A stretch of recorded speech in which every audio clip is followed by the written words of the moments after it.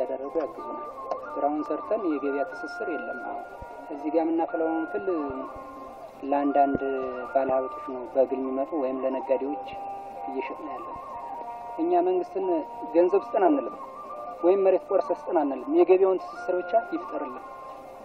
ይሄ አለም ማንደኛቸው ባላሉ የናንተ ቀበሌ ሰብል መስራትና ፍራፍሬው ላይ ሲጀምር ፍራፍሬ ችግኝ ጣቢያ ሲሰሩ የጀመሩ 5 አመት አካባቢ ሆናቸው እና ሲጀምሩ ያደረግንላቸው ድጋፍ ምንድነው ስልጣና ነው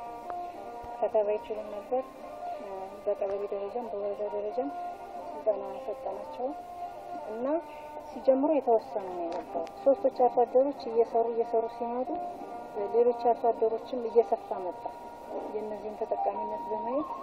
ሲነሱ ካፒታላቸው ትንሽ ነበር ያደገ መጣ እና ተጠቃሚነታቸውን ሲያዩ ሌሎች አርሶ አደሮች እያሰፉት መጡ ከ5 አመት ወዲህ ማሻር የሚባል ለኛ ቀበሌ ከእስራኤል የሚመጣ ሳይሆናል እሱ ችግኝ ጣቢያው ላይ ይዳቀልና አርሶ አደሮችም ቀበሌው ላይም ስላለ እነዚህ ችግኝ ጣቢያ ያላቸው አርሶ አደሮች ያዳቅሉታል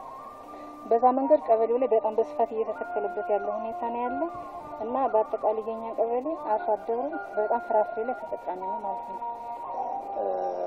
እንደሚታወቀው በዚህ አመት 2009 ለ2010 የምርት ዘመን በተለይ በክረምት የሚሰራቸው በርካታ ስራዎች አሉ የአትክልትና ፍራፍሬ ልማት ላይ ሰፊ እንቅስቃሴ አለ ምክንያቱም አሁን ላይ ድሮ ያማራጭ ስራ የነበረው በአሁኑ ሰዓት ልክ እንደ ሰብል ልማት አልመን እየሰራንበት ያለው ሁኔታ ነው ያለው በተለይ ከአትክልትና ፍራፍሬ የአቮካዶ ልማት አለ ማንጎ አለ ሌሎችም እነዚህ የሲትረስ ዝርያዎች በማባዛት አርሶ አደሩ በጓሮ በፓኬጅ መሰረት አድርጎ ልክ እንደ ሰብል ክላስተር መሰረት አድርጎ በ22 ቀበሌ 32 ክላስተርና አደራጅቶ በተሻለ መንገድ አርሶ አደሩ በተለይም ደግሞ ፖቴንሻላችን ወይም ደግሞ ከአትክልት አኳያ ኮሚኒቲያችን አቮካዶ እሱ መሰረት አድርገን ሰፊ ስራ እየተሰራ እዛውም ሳለ የስራ እድል እየተፈጠረበት ነው ያለው የስራ እድል ስንል እንግዲህ ችግኝ በማዘጋጀት ይሸጣሉ ችግኝ ካዘጋጁ በኋላ ህብረተሰቡ በመዋየት የስራ እድል ተፈጥሮላቸው ሳይሆን እያመረቱ እየሸጡ ነው ችግኝ እያመረቱ እየሸጡ ያለበት ሁኔታና ሰፊ የገቢ እንቅስቃሴ እያገኙበት ያለ ይሄንንም ዘርፍ ሰፊ ትኩረት ተሰጥቶ እንደ መንግስትም ሰፊ ስራ እየተሰራበት ያለው ሁኔታ ነው ያለው በተለይ ደግሞ ህብረተሰቡ እንዳንዴ ስራ ዘርፍ አድርጎ ልክ በፊት ባህር ዛፍ ተክሎ የነበረን በአሁኑ ሰዓት በተሻለ መንገድ ወደ ፍራፍሬ እያዞረ ያለበት ሁኔታ ነው ያለው ስለዚህ የአውሮፓ ሀገሮች እንደ እስራኤል እንደ ፈረንሳይ ኦፍ ሲዝን ስለሆነ የኛና አቮካዶ ቴስት ተደርጎ በሰፊው እንደሚቀበሉንና አርሶ አደሩን ደግሞ ወደዚህ ልማት እንዲገባ ሰፊ ስራ እየተሰራበት ነው ያለው ምክንያቱም አሁን ሰብል ብቻ እያመረተ ነው ወደ ውጭ ኤክስፖርት አይደለም ማድረግ ያለው ፍራፍሬንም ወደ ውጭ ኤክስፖርት ፍራፍሬው አኳያ ወጣቶች ተደራጅተው ፍራፍሬ የመትከል ስራ ተሰርቷል ገቢ የማግኘት ይዛቸው እንዴት ገቢ ሊገኝ እንደሚችል የግንዛቤ ፈጠራ ስራ መስራት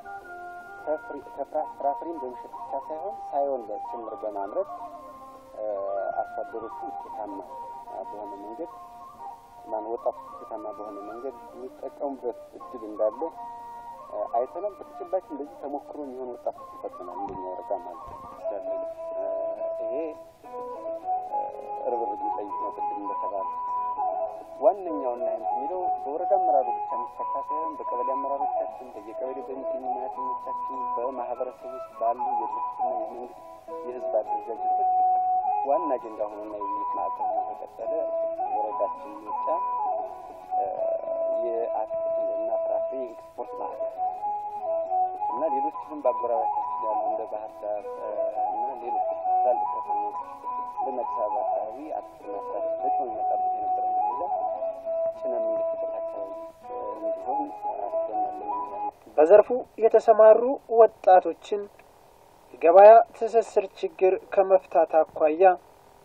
የመንግስትም ይሁን የቤተሰብ ኃላፊነት ስላለ ሁሉም አካል በየድርሻው ርብርብ ሊያደርግ ይገባል መልእክታችን ነው